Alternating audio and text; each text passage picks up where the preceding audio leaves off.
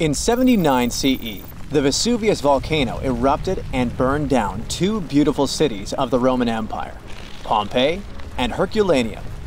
Many of you have probably heard about this tragic story. However, few people know that in the middle of the 18th century, archaeologists discovered ancient scrolls from that time amongst the ruins of Herculaneum.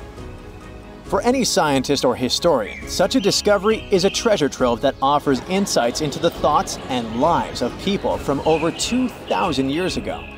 However, the problem was that 1,800 scrolls were found in very poor condition, singed by the heat of the volcano, coated in ash and soot. They had become hardened black lumps. Brittle as coal, any careless movement could destroy them. Scientists were aware that invaluable knowledge from an ancient Roman library was concealed within, and endeavored to decipher the texts. One method was to cut the scrolls in half and scrape off the thin layers of solid dust and ashes. Then, the researchers created a special machine that could slowly unroll the scrolls. They managed to read a few words, but unfortunately, such methods damaged and even destroyed some of the artifacts. In those instances, archaeologists could only wait for advancements in technology that would allow them to unfold and read the scrolls. And finally, this day has arrived. Artificial intelligence has now enabled researchers to decipher texts written 2,000 years ago, even though the inscriptions on the scrolls were charred and nearly illegible. Initially, scientists scanned the scrolls and created high-resolution digital models.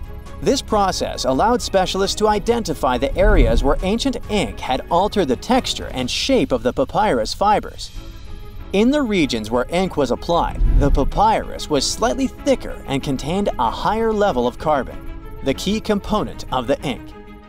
The researchers developed a machine learning model capable of detecting these subtle details within the papyrus.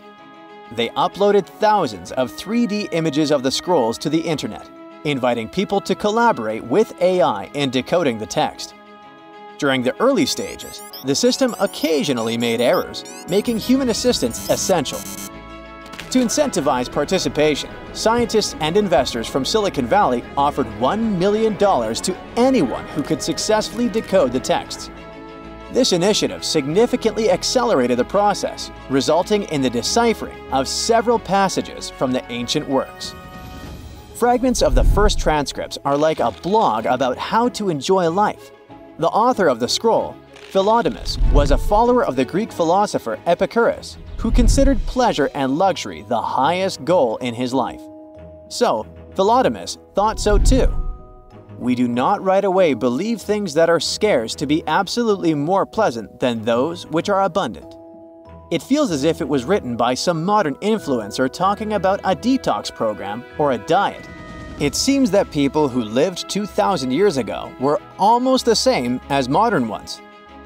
Philodemus was apparently a wealthy man, because he lived in a villa that may have belonged to Julius Caesar's father-in-law. In his works, the author criticized the Stoics, who couldn't say anything about pleasure at all. Philodemus was such an ardent fan of Epicureanism that one of the scientists compared him to a guy who collected albums from only one band and nothing else. Several hundred Herculaneum scrolls remain unread. Scientists believe that they may contain works by Aristotle, Homer, Sophocles, and the Stoics. Fortunately, with modern AI technologies, the decryption process will go on much faster. But how did historians and linguists decipher ancient texts in the past centuries? It was actually a very difficult mental job. Let's say you found an ancient slab in the 19th century somewhere in Greece. To understand what was written there, you'd have to compare it to several other deciphered plates with similar writings of that era or similar languages.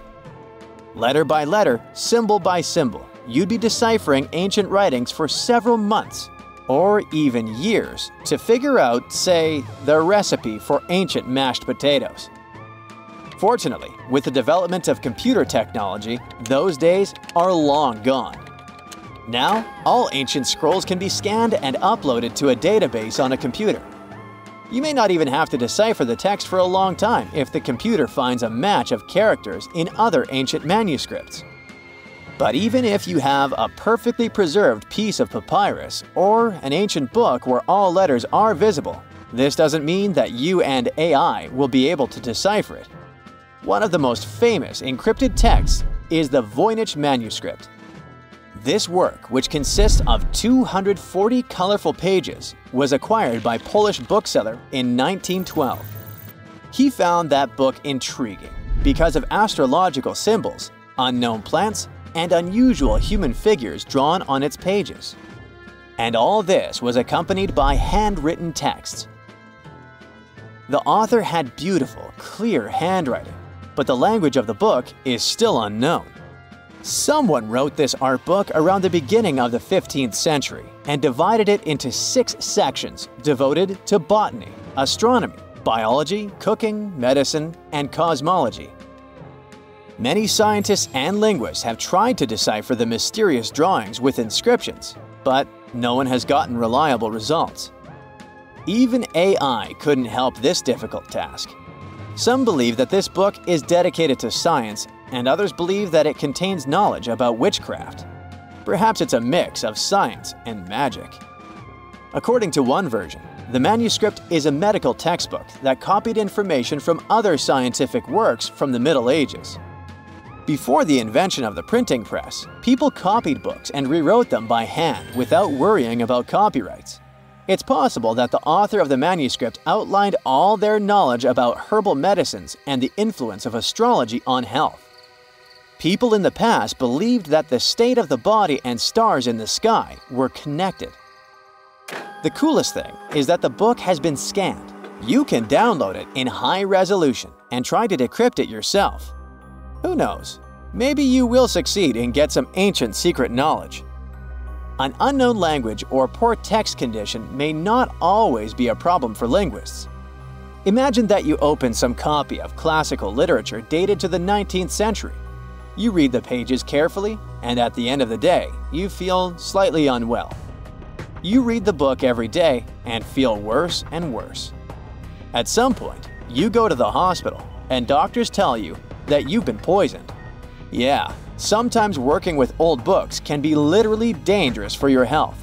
There are even catalogs of poisonous books in the world. They are toxic not because someone intentionally sprayed them with poison to hurt the reader, but because people wanted to make books look more colorful. Recently, 2 such books have been withdrawn from the National Library of France because of their bright green covers. The pages were ordinary, but the hardcover could have been coated with arsenic. The mass production of books took place in the 19th century. Book publishers wanted to release as many copies as possible, so they used not expensive leather covers for them, but cheaper fabric options. To make a book attractive to customers, they painted them in bright green, yellow, red, and other colors. They got the green color of the cover thanks to the bright pigment created from copper and arsenic. It was a very cheap dye, but brighter than other dyes containing copper carbonate. An arsenic dye was used not only for books, but also to create candles and wallpaper. The problem was that the dye's pigment decomposed quickly and released toxic carcinogenic fumes. Arsenic caused severe health problems. People calmly lived in their homes and couldn't understand what was happening to them. The same thing happened to many readers of that time. It was only by the end of the 19th century that people stopped selling toxic items. Now, to read a poisonous book, if you want to do it that is, you have to wear gloves and a protective mask. And after work, wash your hands thoroughly. That's it for today. So hey, if you pacified your curiosity, then give the video a like and share it with your friends. Or if you want more, just click on these videos and stay on the bright side.